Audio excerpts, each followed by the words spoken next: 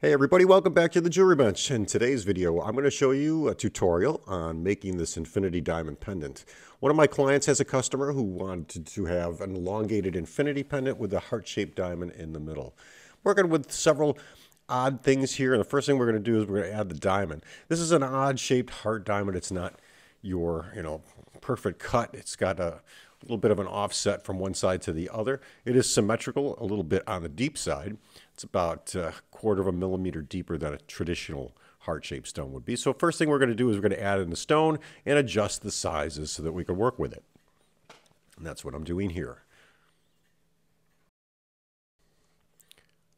The next step I want to do is typically what I will do when I'm working with an odd-shaped stone, especially one that's going to be bezel set. I usually add in a cylinder and I'll adjust the cylinder to match the shape of the stone itself, making it a little bit wider and taller than the stone so that I can bezel set it or create the bezel setting in CAD.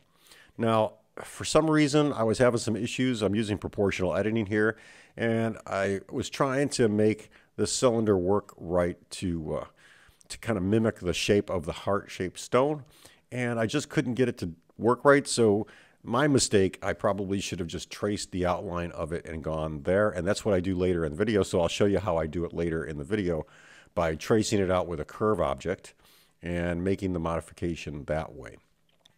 Sometimes working with a cylinder can also be very difficult. Maybe a better way to have done this was to add the cylinder or add in a circle and then adjust the circle points across. But you can see I did a much easier job later in the video making the bezel here. So yes, you can use some proportional editing and grab and size each of these pieces to mimic the shape of the stone you're working with, especially if it's an odd-shaped stone. However, it didn't work good for me here. I don't know why. Maybe I was just impatient and couldn't get it the right way, and maybe I just did it wrong because I was working at night. Anyway, this is the wrong way to do it, at least for this stone and for this particular pendant, and I won't bore you anymore with this.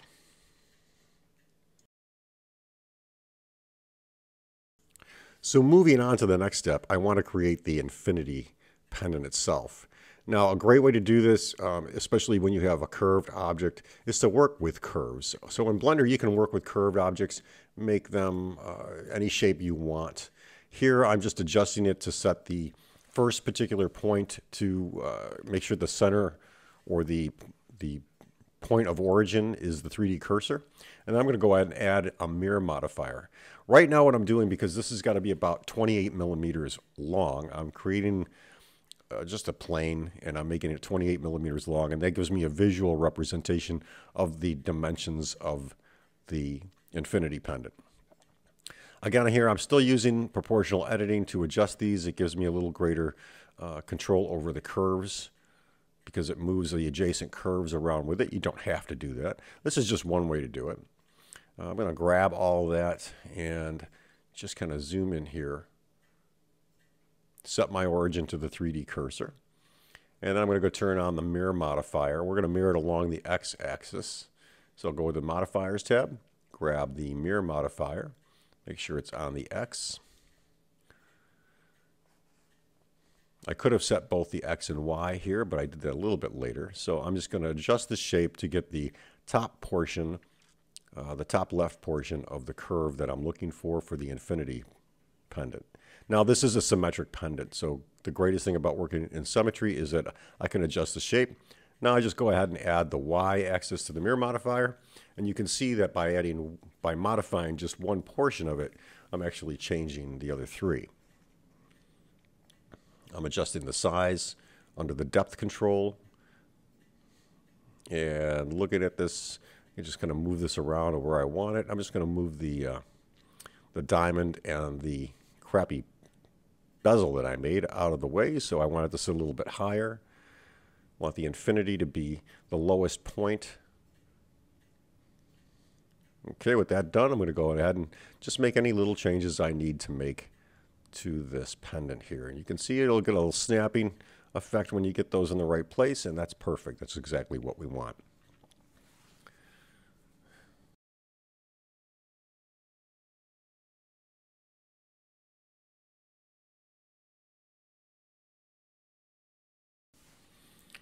I was looking at the drawing from the jeweler, and it looks like he's got very small ringlets on either side of the infinity pendant. So I'm going to go ahead and add those little ringlets now by adding in a torus. And I'm going to keep those a little bit on the small side. He doesn't want those too high up on the infinity pendant according to the customer's wishes. So I'm going to put them at about maybe 10 degrees from the horizon. And it may still want to flip over. We're going to have to test that. I'm going to make this a little bit thicker so that it gives it a little more dimension. It'll print in 3D printing. And I'm just going to move it up a little bit more so that he's got a good place to attach a chain to this. Now the chain will be attached to both sides. So once you get one done, you can go ahead and use the Jewel Craft tool to mirror to the x-axis and put the same ring on the other side. If you have to make any changes, you can also make it to both of those, or just delete one and go ahead and make any changes you want to the other and then mirror it again. So I'm just making them a little thicker here, just because I want them a little thicker. This pendant, the infinity pendant's about 2 millimeters, almost 2 millimeters thick. And I want those rings to be about 1 millimeter thick. So here's where I really discovered that I have to do something with this bezel. And I'm going to start working on a new way to create this bezel here. For me, the best way to do that is to go ahead and add in a curved path. So I'm going to go ahead and do that now. I'm going to move that up and out of the way. And it's a good rule of thumb to change, if you're going to work in symmetry, probably change the center of origin or the origin point of whatever you're working with, and that's what I'm doing here. I'm just going to move it around, get it to the 3D cursor. You can see I'm just kind of adding the mirror modifier so I have it, but I kind of screwed up, so we're going to go and change the origin again.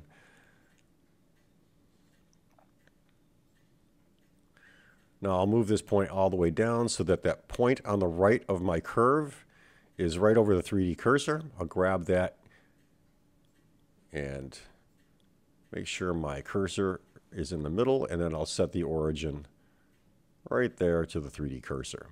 Now if I go back and add the mirror modifier for the x-axis, you can see I can go ahead again and just play around with one side, and it'll mirror over to the opposite side. So here you can see I'm adjusting the left and it's adjusting the right automatically.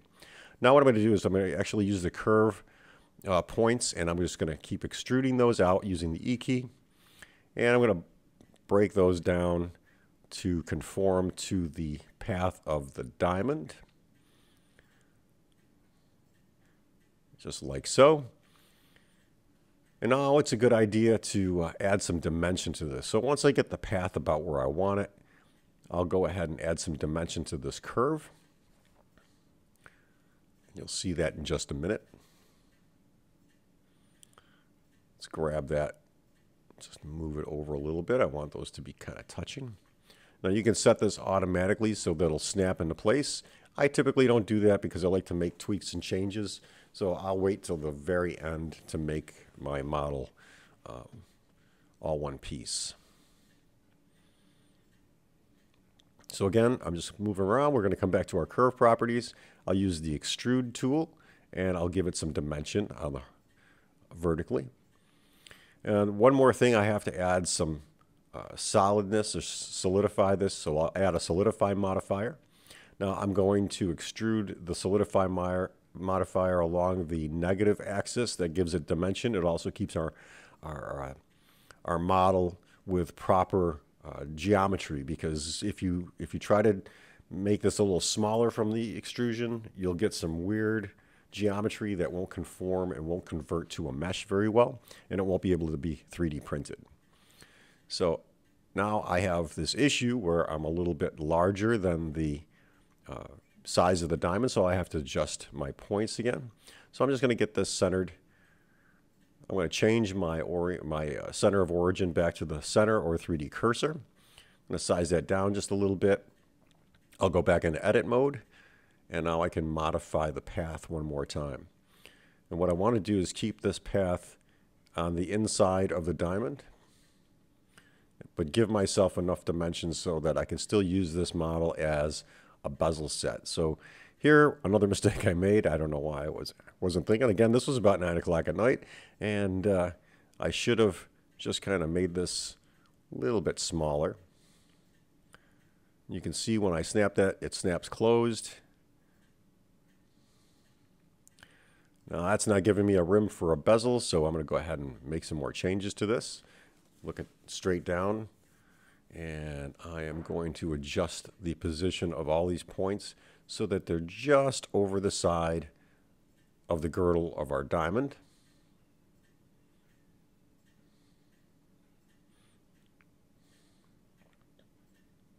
And I'm just going to do this one by one until I'm happy with the shape.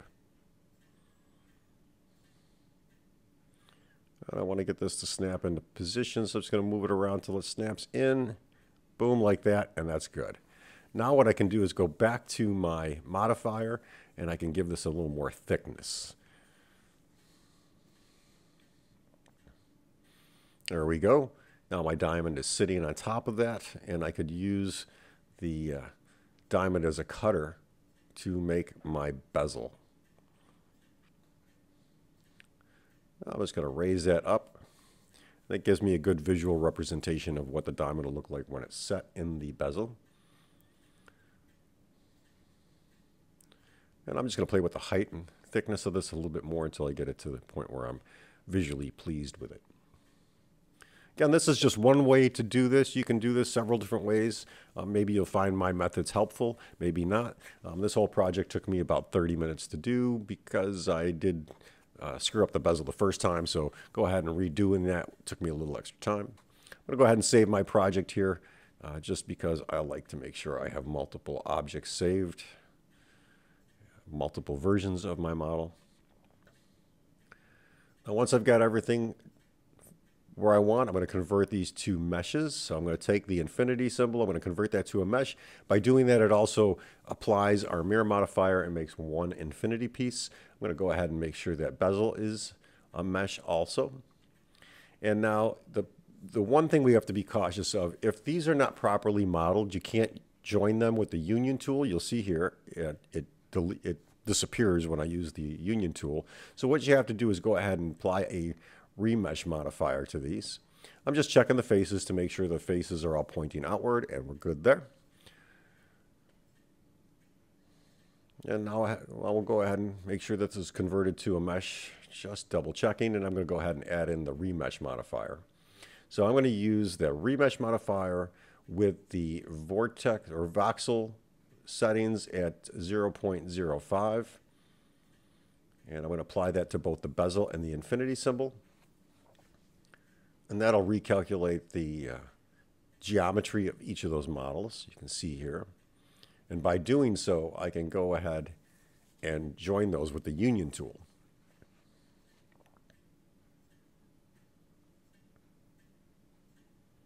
So both of those have been applied. I'm going to grab both of these, and using our Boolean union, I can go ahead and now they are one piece.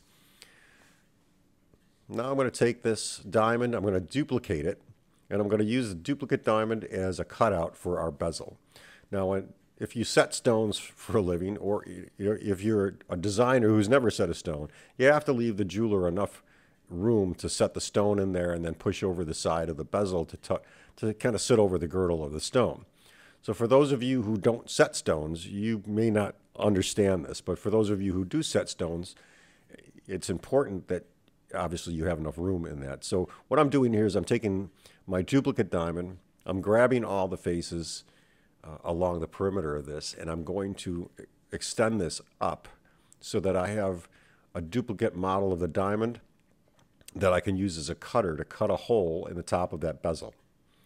So as you see there, I've got this weird shape here. I'm going to select that, then select the infinity pendant, and then I'll do a Boolean difference. By doing that, I've actually cut the seat for the diamond, and that gives me, or the jeweler who's going to set the stone, a place where I can push over the bezel edge over the girdle and hold the stone in place. Now it's a good time to join the two loops on the infinity pendant and make this all one piece. There we go, and pretty much we're done. I have to go ahead and do a 3D print of this, so I'm going to go do that now, and I'll show you the results here.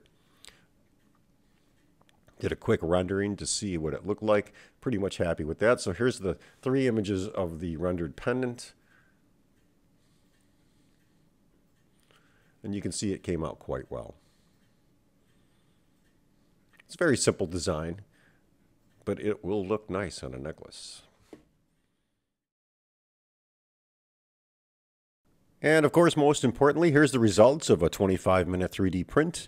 I used plain standard water washable resin to do this. This is a sample piece for the customer to see. That's the most important thing. You like to see or have a piece that the customer can hold in their hand when they see it. So that's it for this video, guys. I hope you liked it. If you did enjoy this video, please consider liking, subscribing, and sharing this video. Leave a comment in the comment section below if you have any questions. I do read them all. I don't always respond, but I do respond to the good questions. Thanks for watching. I'm glad you guys enjoyed this. I hope if you got this far into it, and have a wonderful day. Happy 3D modeling.